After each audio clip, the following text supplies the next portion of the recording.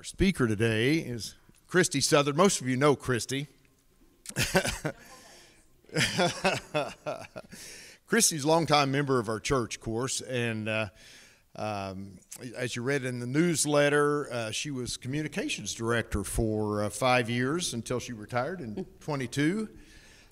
Christy also served as executive director of Susan B. Komen Tulsa for over 10 years. And during that time, she was appointed by two governors, a Democrat and a Republican. That's I'm weird. bipartisan. They finally came together, to chair the Oklahoma Breast and Cervical Cancer Prevention and Treatment Advisory Committee. And her parents, Carol and Daryl, were longtime members of this class. Actually, they were part of the founding members, Probably, I think, of the yeah. class. And and you used to have the Christmas breakfast over at their house every year. It was great. It was a lot of fun. And today she's going to talk to us about Israel and the time of Jesus. In the time of Jesus, yeah. Thank you, You Bill. I appreciate it. I did not get dressed in the dark. These shoes are intentional. I had foot surgery 5 weeks ago, and finally in tennis shoes. It's the only one that fits. And so I can drive, and it was this or the boot, but then I have to change out to dry. Anyway, so I thank Bill Mildren for switching with me a couple of weeks ago, because it would have been hard still to be up, and I still wasn't driving. So appreciate him switching lessons with me. I'm really happy to be here. You all are long time, as I've said to you before when I've been here. We've done life together. We've done joys and sorrows and all kinds of celebrations and just everyday life together. So you all are very special to me, and I'll quit talking because I'll get emotional, but meaningful to our family, so thank you. I have not been to Israel. Let me just put that out up front. How this whole lesson came to be is I'm in a teaching rotation with the disciples, and Barbara Gilmore called and said, hey, what are good months for you to teach? And I said, well, May is good. And she said, oh, aren't you going to Israel? And with the church, and I said, no, but you know what? Why don't we do a virtual tour of Israel, so we don't have to pack our bags and sit on the plane a long time and hike up and down and all of that. So that's how this lesson came to be, and it's my resource is this book, The Rock, the Road, and the Rabbi, that Kathy Lee Gifford wrote about her trips to Israel, and each chapter is a place in Israel that she has visited. She met Rabbi Sobel, who is a Messianic Jew, meaning that he believes that Jesus has come, he is the Messiah, and will return again, as opposed to the more common Jewish belief that Jesus will come at some point. And so he wrote different perspectives in her chapters from a Hebrew perspective. So that's what I'm going to touch on, is more about the Hebrew aspect of the Bible and understanding it. My dad always told me growing up, he said, you don't just read the Bible, you got to study it. If you really want to understand what's going on in the Bible, you got to understand the culture, you've got to understand the background, and you really need to understand where, the translations and things like that. So I'm really appreciative that he taught me that, because certainly as I have been going in my own journey as a Christian, that has come in very handy. Bible Study Fellowship was a tremendous help to me with that. And I spent 8 years in that studying, just learning how to study the Bible and how to really dig in and make a difference in my faith journey. So I'm using this. I don't know if you all were in class when we did this. I've done it. We did it in the Genesis class one time. They turned it into a study. And we did it there one time, and I've done it with a Bible study. And I found it really interesting and some aha moments. I'm curious, who here has been to Israel? I know, Mike, we were talking about it. Who else has been to Israel? Okay, good. So anything I say, I'll say it with confidence, and you'll have no idea if it's true or not. Isn't that what life is? You just confidently put it out there. So, but seriously, if there is, Meredith, did you go on the trip with the church? You went differently. Okay, but if oh, okay, I'm not touching that one. So if there is anything you want to add or whatever, please feel free to. If you ask me too many questions, I'll probably just say, I don't know. I'll look it up, though, and get back to you. But anyway, I think this is I'm going to try to touch on, today we're going to be in Bethlehem. And when I did the study for the disciples, I actually talked more about the land, but we're 8 days away from celebrating the birth of Jesus. I have to focus on his birth. And so I'm going to really dig into some of the things that Scripture says and try to give us some background that I hope will enhance maybe our time this week as we kind of go into our final preparation of celebrating the birth and what that means to us. So this is the land that God gave and promised to Abraham and his descendants. It's this little tiny, I had to put an arrow there because you can hardly see it, which is amazing to me when you look at the nations around it. And it is just this little tiny, dry, rocky piece of land. I was telling Mike, I always think of Israel as this, like sand and flat and dry and no trees and all of that. Of course, over the thousands of years, it certainly changes, but it is not. It's a very rocky place, apparently. Excuse me. It's about the size of the state of New Hampshire. Tiny, tiny state we have here. And it's been quarreled over for thousands of years because it is on a land bridge that connects Asia and Africa. And so it was very important for trade. And what would happen is if somebody from the Middle East wanted to conquer North Africa, they had to go through this land, or vice versa. Their armies would have to go through it. So Israel at the time of Jesus was under Roman rule. We know that about 60 years before he was born, the Romans had come in, taken the land, and by the time Jesus was born, they had established a system of government. And so what they did is they would have Roman overseers over the land, but they had local people that would actually run everything day in and day out on behalf of Rome, not on behalf of Israel, but on behalf of Rome. So they named, during the time of Jesus, they named Herod the Great. We all recognize that name from various things throughout Scripture. And his family was very prominent, so they named him king over Israel. He was Jewish. His family was Jewish by religion and trade and tradition, but they were an Edomite, and they were despised by the Jews because he was very tyrannical. In fact, one of his sons, Archelaus, was so evil that the Romans even pulled him out of power. That's how bad he was, and the Romans were brutal. So they were not a family that was well-liked, probably. I'd hate to say respected, but they were obviously their position. They had to obey them. So from the beginning, the Bible talks about the Holy Land, right? We know, and almost from the very beginning, because we know that's where the Garden of Eden is. We know that this is where God made the covenant with Abraham. We know that this is where, from Egypt, that Moses was leading them out of slavery into the Holy Land. And it's where Jesus spent the majority of his life. That's where he lived. He was born there. He taught there. He died there, and he rose there. So it's a very important land from that perspective. So I want to talk a little bit about how we learn about the land. Obviously, I haven't been there. I can rely on books. But the most important book we can rely on is the Bible. That's the source of all of our knowledge. But there's challenges with that. The Old Testament was written in ancient Hebrew, and the New Testament was written in ancient Greek, because they were written, obviously, many, many hundreds of years or thousands of years apart.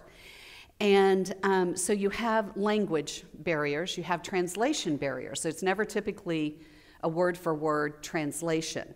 And most importantly, though, is understanding that it was written by Middle Easterners for Middle Easterners. And we're Western. We have a different mindset. We have a different culture. One of the things I think about, we all grieve in our own way, but one of the things you see in the Middle East is that they'll rip their clothes and they'll wail and they'll carry on, and that's not typically what we do in the Western culture. So it's hard to understand sometimes. We read it thinking it's literal, and it's really not. It's been translated. So how do we bridge that chasm to really understanding what the Bible is saying?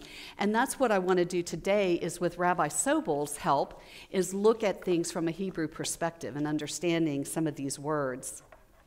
I want to start first with scripture that you're going to know and could probably repeat with me to set the scene for what we're going to be doing in Bethlehem and why we're going to Bethlehem.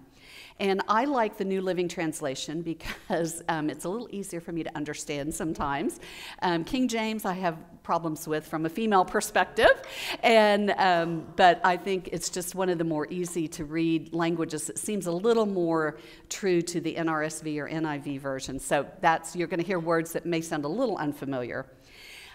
From Luke 2, at that time the Roman Emperor Augustus decreed that a census should be taken throughout the Roman Empire. This was the first census taken when Quirinius was governor of Syria. All returned to their own ancestral towns to register for this census. And because Joseph was a descendant of King David, he had to go to Bethlehem in Judea, David's ancient home. He traveled there from the village of Nazareth in Galilee. He took with him Mary, to whom he was engaged, who was now expecting a child. And while they were there, the time came for her baby to be born. She gave birth to her firstborn son. She wrapped him snugly in strips of cloth and laid him in a manger because there was no lodging available for them. So scripture tells us that Jesus was born in Bethlehem. And the name Bethlehem means house of bread. And I love that too, because what was one of the titles Jesus called himself? I'm the bread of life. Yeah, I'm the bread of life. So what I hope that you leave here today is recognizing the depth of meaning behind scripture that we're reading, behind these events that are occurring, behind these places that Jesus went to, and what people experienced with him there, because it is so much deeper and it can really grow maybe some of our understanding and closeness to God as a result. It was a small town, fewer than probably 1,000 people. This is, you can see, it's hard to see in there, but they're doing an archaeological dig, so you're starting to get a picture of what it might have looked like in the time of Jesus. So again, it wasn't flat and dusty, it was rocky and dusty probably, but it was hilly and rocky, and you can see how a lot of the homes and stuff are built into the hillside. There's also, it's hard to see, but there's also like caves everywhere, all throughout the rocks and everything. It's probably 100 people or so at that time. So if you can imagine why there was no room in the inn, as we typically say, there's less than 1,000 people, and all these people are coming in from everywhere to do the census. So I'm sure it was hard to find places. And also, I don't have it written down, but there's a Greek word for inn, which actually just means like a room. It's like a guest place. So I thought of it like a youth hostel. Everybody just brings their backpack and lays down and you sleep there. So it wasn't like there was a Motel 6 or anything that they could pop into and stay or make a reservation. They just literally, everybody is just showing up there, and they're trying to find a place for her to rest. In the Old Testament, Bethlehem was known, so when you read it, it's known as Ephrath, and that means fruitful. And we know that it's the burial place of Rachel. We know it's where Ruth and Boaz lived, and we know Ruth is in part of Jesus' genealogy. But more importantly, Bethlehem was the birthplace of King David. And Micah, the prophet, made a prophecy that the Messiah would come from the birthplace of David. So Bethlehem has a very important place in all of this story that we have. So we know, as descendants of David, Mary and Joseph are traveling to Nazareth, and they're going to be part of the Roman census. And it's about 80 miles from from Nazareth to Jerusalem. So I have not been pregnant. I don't know what it's like to carry a child, especially in that last trimester, but I can only imagine how challenging that was to be pregnant, no matter her age, but to be pregnant, to be on a donkey on this rocky ground, up and down mountains and hills, trying to get to Jerusalem.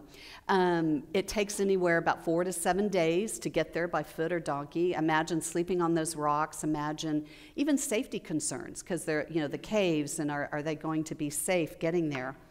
And so obviously this was not an easy trip for them to make, but they were obedient to God and obedient to the government rule that said you have to come be part of the census. So off they go. So we know that they've made their way to Bethlehem, and let me go back to Scripture. That night there were shepherds staying in the fields nearby, guarding their flocks of sheep. Suddenly, an angel of the Lord appeared among them, and the radiance of the Lord's glory surrounded them. They were terrified, but the angel reassured them. Don't be afraid, he said. I bring you good news that will bring great joy to all people. The Savior, yes, the Messiah, the Lord, has been born today in Bethlehem, the city of David. And you'll recognize him by this sign. You'll find a baby wrapped snugly in strips of cloth lying in a manger. Suddenly, the angel was joined by a vast host of others. I can't even imagine that in this night sky. The armies of heaven praising God and saying, Glory to God in the highest heaven, and peace on earth to those with whom God is pleased. And when the angels had returned to heaven, the shepherds said to each other, Let's go to Bethlehem and see this thing that's happened, which the Lord has told us about. They hurried to the village, and they found Mary and Joseph, and there was the baby lying in the manger.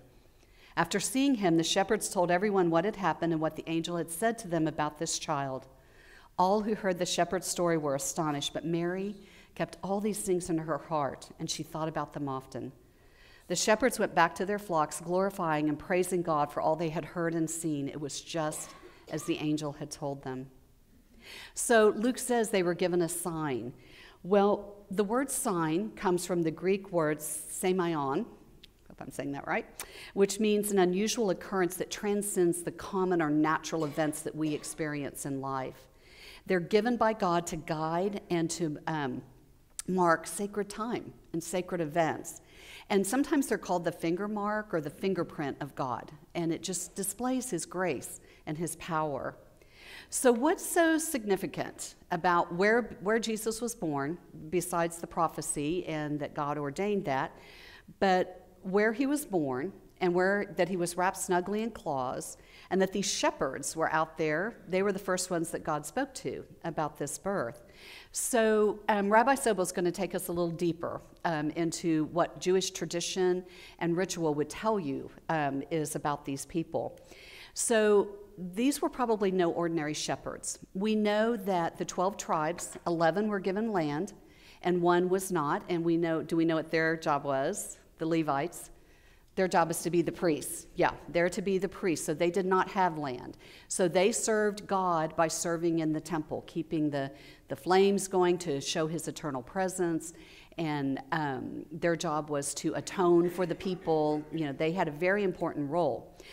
In addition, they did the sacrifices in the temple, but you have to have animals to sacrifice, and they have to be without blemish and defect. And so they were shepherds. They were Levitical shepherds, who that was their job, was to raise these animals. And when it was time for them to give birth, they would take them to, I'm going the wrong way, wrong button.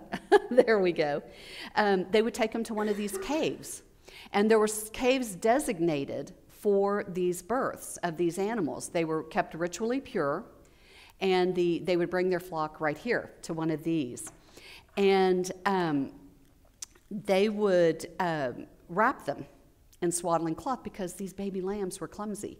And you can see jagged areas and ways that they could hurt themselves. And so if they were going to be used as sacrifice in the temple, they had to be swaddled and kept pure. And so we know then that Jesus was swaddled. The version I read said wrapped snugly in cloths, strips of cloths. And we know Mary and Joseph could not find a place to stay. So is it possible they went to one of these caves?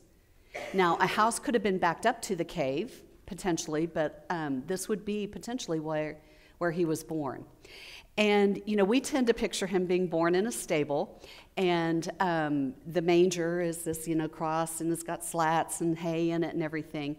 Well, at the time of Jesus, there really weren't a lot of trees.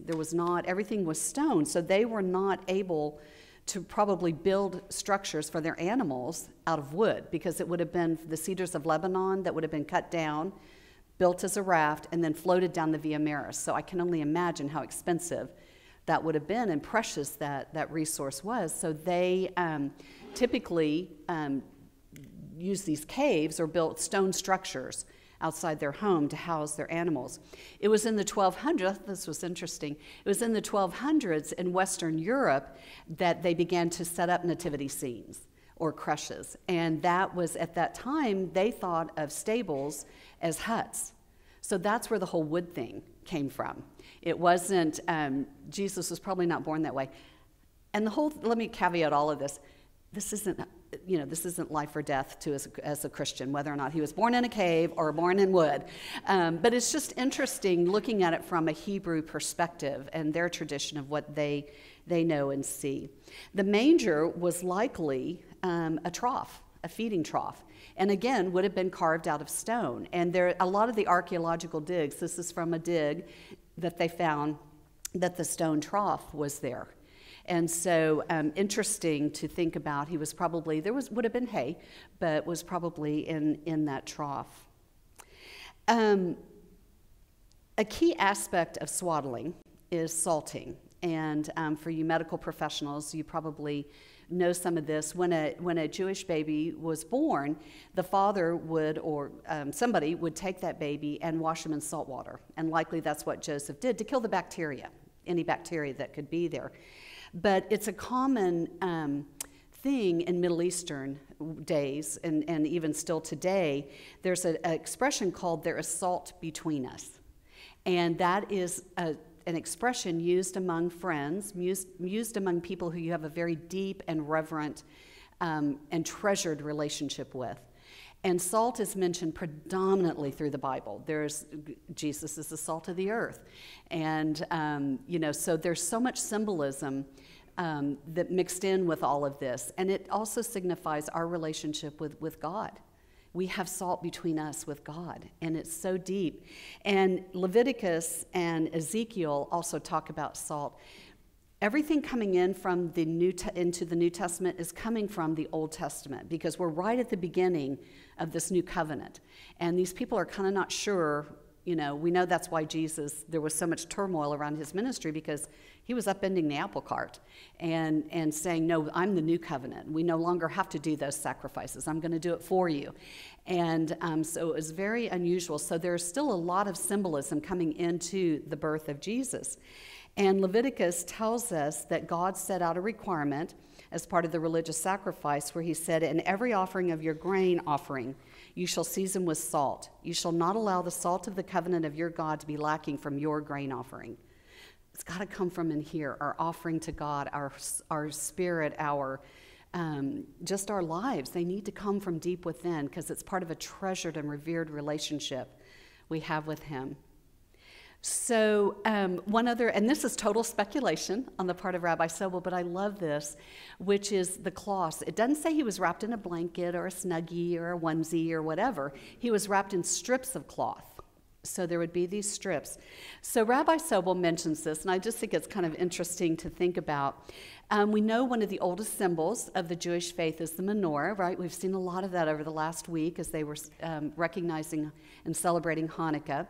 It's a 7-armed candelabrum, and it's lit in the temple by the Levitical priests. So you have a priest and you have a high priest, right? We have two levels. Okay, looking to my expert here. And so the priest's job was they would light the menorah at night, and in the morning they would clean out the wick and put a new wick in, and so it could be lit again. And so where did these wicks come from? Well, we know from the Old Testament that God had very, very specific instructions for the priest's tunics. I mean, even to the point, and I don't know if the people added this or God did, but when they would go into the holy place in the temple, nobody could go in there, and other than the priest. And so literally they had bells on the bottom of his robe, and in him, women were not priests at that time, and they would wrap a string or something, a rope around his foot, so if he died while he was in there, they could pull him out. Because you couldn't go in. You couldn't go in. So, I mean, it's very, like what threads you're to use. If you go back and read that really interesting, I think it's Leviticus that talks about all these details of how everything is to be made, which is hard to take in all the time, but very, very specific. So these priest tunics were very, very special and important. And when they became so stained that you couldn't wash the stains out, or they just weren't appropriate to wear anymore in service to God, they would tear those robes up, those tunics up, and use them for the wicks of the menorah. So they still served God. They still had a holy place about them and a holy service about them. So we know that Mary went to see her cousin Elizabeth when Elizabeth was 6 months old. We know that John leapt at the sound of Mary's voice when he came in, and Elizabeth recognized that Mary is going to carry the Son and give birth to the Son of God. And who was Elizabeth's husband? Zechariah. He was a priest. Could she have given the tunic, his tunic, to Mary to wrap the baby in? Don't know. It's not, that's just a speculation that Rabbi Sobel had, and I just think that's really sweet to think that that's what Jesus could have been swaddled in. So we know that he was born in Bethlehem due to the prophecy and the obedience of Mary and Joseph to God. First of all, Joseph to continue on a relationship with Mary, to agree to be the father and the mother of the Son of God. They went to Bethlehem.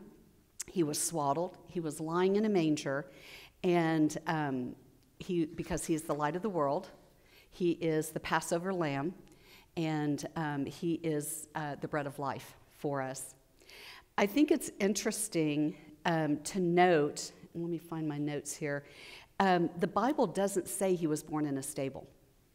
Let me go back and read that scripture. It just says he's born in Bethlehem.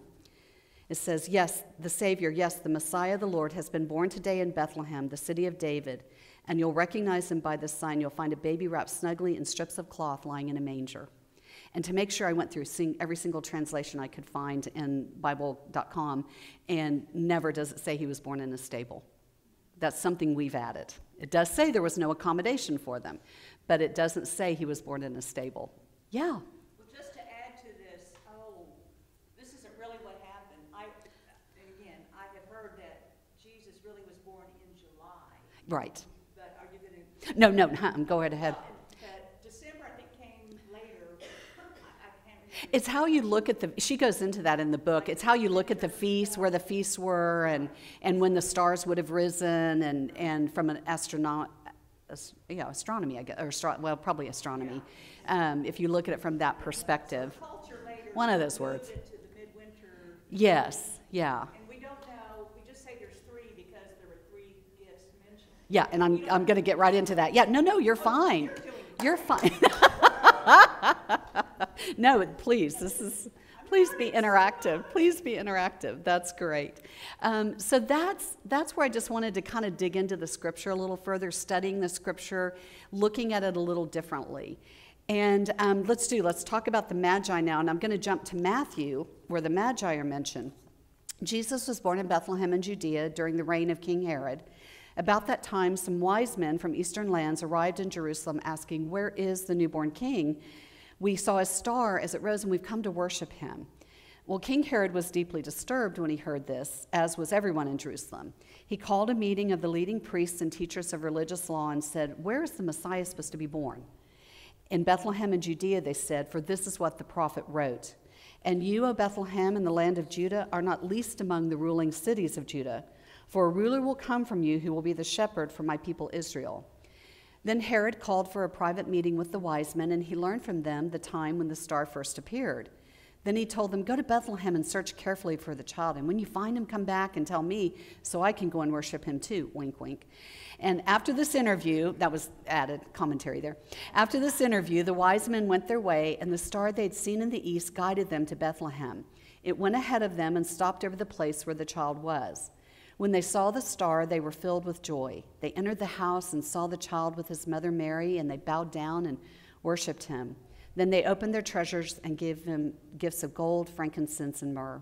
And when it was time to leave, they returned to their own country by another route, for God had warned them in a dream not to return to Herod. And we know why that is, because he was so paranoid. He did not want this baby taking over his kingship, so he was having all these young children murdered as a result. So that's the wink, wink. I want to go worship him. And so we know the Magi, or these wise men, were astronomers or astrologers from the east. They were not Jewish. They were not obviously Christian, because we are just now, this is the birth of the Christian faith. They had their own religion. And we don't know how many of them came to worship because of the number of gifts, despite the song title. The number of gifts, we think, is why there were 3, probably, could have been more. But let's just talk briefly about the meaning of the gifts as well. And gold was the Old Testament symbol for kings. So again, this is why, people are expecting this powerful ruler to come in and get rid of the Romans out of there, give them their land back, and be this powerful ruler. And we know he wasn't. He was born humbly, and for all of us, not just for those who were in power or had the wealth to do that. But by bringing him gold, they were proclaiming him king, King of Kings, which again is unusual if you think about their traditions and their religious background. The second gift they brought was frankincense. And so I mentioned the priest, and you have the high priest, and there are all these different festivals and feasts, but one that's so important and sacred to the Jewish faith is the Day of Atonement, Yom Kippur, as we know it today. And the Day of Atonement is when the high priest would go into the holy place, burn incense, and atone for the sins of all the people. So by them bringing frankincense to Jesus, they're acknowledging him as the high priest. And if you've ever heard of King Melchizedek, I'm not going to say that right, he was the only one mentioned in the Bible in Genesis who was actually a king and a priest. Otherwise, they were always separate, kind of like today, separation of church and state. You had your priests and you had your government leaders. But by them bringing him those 2 gifts, they're acknowledging that he is one and the same. He is king, and he is our high priest for people. And the last gift they brought was myrrh, and that was kind of a solemn gift because it's an embalming oil. So they were recognizing him as a mortal who's going to lose his life, but he's also going to do it as the high priest and king on behalf of all his people, on behalf of all of us, still to this day. So they were very thoughtful and significant in the gifts that they brought. So we go back now to Nazareth, and I mentioned, if you noticed, I said they found the house where Mary and Joseph were. Well, we know they didn't immediately go back to Nazareth after the birth of the baby. So they could have likely been there several years because we know that Herod ordered the murder of every male child under the age of 2. So it's likely they'd been there a year or 2. So you think everybody clears out after the census, goes home, and now they can find a place to live. So they are there in Nazareth, and this is probably what it could have looked like in that time. It was very small. It was a peasant village. It was not well looked upon by the Jews. It was, they lived very simplistic lives. Maybe about 300 people lived there in the time of Jesus. They were farmers and tradesmen. And it had, like I said, a negative reputation among the Jews. It was generally looked down upon, and particularly the region of Galilee, and particularly Nazareth was looked down upon. And if you remember in New Testament scripture, when people are saying, oh, what good comes from Nazareth? Can't be anything good. He's a carpenter's son. What good is Nazareth? So I think that kind of tells the story of how well it was thought of. This is a house that they uncovered. I think it was under a convent, and when they were doing an archaeological dig. So this is symbolic of what Jesus' house may have looked like. So again, stone, no wood necessarily. They might have had some wood here and there to prop up things or whatever, but it was typically this. We don't know what Jesus was doing from the time he was born. We know the family went to Egypt as God told them to. They eventually returned to Nazareth. We know he went to the temple when he was 12 because they were coming home from the Passover, and Mary said, I thought you had him. And Joseph said, I thought you had him. And they have to turn around and go back. Don't make me pull this truck over, this wagon over. So they have to go back, and they have to find Jesus, and he's in the temple. And he says, where else would I be? I had to be in my Father's house. And asking all the questions that were amazing, apparently. But there is a document, a book called the Mishnah, and you have the Torah, which was the oral law, and then you have the Mishnah, which was written down. The oral law was written down. And so there's a passage from there that's just kind of interesting that may actually give us an idea of what Jesus could have been doing from the time he was born between that time till 12, between 12 to 30 when he started his ministry. It says, at 5 years of age, one is ready for the study of the scripture. At 10 years of age, one is fit for the study of the Mishnah, the written law. At the age of 13 for bar mitzvah, and at the age of 15 for the study of Talmud, and that is the religious law and theology for the Jews. At the age of 18 for marriage, at the age of 20 for pursuing a vocation, and at the age of 30 for entering into one's full vigor. Jesus started his ministry at 30. So this probably, gives us some idea of what was going on at the time of Jesus and what it may have been going on in his life. We also know from the New Testament, I mentioned, John the Baptist is born, and he is out preparing the way for Jesus to come. And he is now baptizing people in the River Jordan, and this is where Jesus goes to be baptized by his cousin. And Mike was telling me that there's parts of it that are very clear, but the further north or south you go, it gets darker like this, where the masses of people are baptized. I just thought this was interesting. It's all those sins floating. There you go. Okay, I like that. I'm going to remember that. So we know after Jesus was baptized, he goes into the desert. Now, this is not what I pictured the desert. I pictured, again, flat, dry, sandy, stuff blowing everywhere. But this is the Judean desert, and he was tempted there by Satan for 40 days. You can see it's very bleak. It's very difficult terrain. There's nowhere really to hide out of the sun and nowhere to get water and all of that. So not a place that any of us would probably choose to go, but that's where Jesus chose because he wanted to prepare himself, strengthen himself for the ministry. And we know in hindsight how difficult his ministry was. So you can see why he knew enough to go and prepare himself for this. And the final thing that I want to close with about all of this time is that Jesus was a carpenter, right? We know that he worked with Joseph. I quoted scripture that says he's a carpenter's son. What good can come from Nazareth? He's just a carpenter. And here we go again with translation differences. Carpenter actually means, from the Greek word tekton. And we know tekton is a craftsman or a builder. And they typically worked with stone. So, because again, that's all there was there. This was not a wealthy community. They could not afford to buy wood and have all of that at their disposal to work with. He may have worked with some wood, but typically he worked with stone with his father. And once again, stone, we know, is so important. In fact, I was looking at the picture. That's my parents and Ed and Susie standing out there, the rock that we have in front. And it says, on this rock I will build my church. So we know that stone has a lot of importance to Scripture and to God. And I want to close by reading this, because I think it's a good message for us to take into our lives, even in this day and age. And it's from 1 Peter. And it says, you're coming to Christ, who is the living cornerstone of God's temple. He was rejected by people. We know that from the prophecy from Psalms 118, where it says, the stone the builders rejected has become the cornerstone. It's the cornerstone of our faith. He was rejected by people, but he was chosen by God for great honor. And you are living stones that God is building into his spiritual temple. We are. What's more, you are his holy priests. We are the holy priests. Through the mediation of Jesus Christ, we get to offer spiritual sacrifices that please God. As the scriptures say, I'm placing a cornerstone in Jerusalem, chosen for great honor, and anyone who trusts in him will not be disgraced. Yes, you who trust him recognize the honor God has given him. But for those who reject him, the stone that the builders rejected has now become the cornerstone. And he is the stone that makes people stumble, the rock that makes them fall.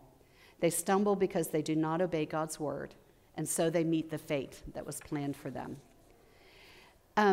I think for me, the two most meaningful worship times that we ever have are the birth of Christ and Easter, his death and resurrection.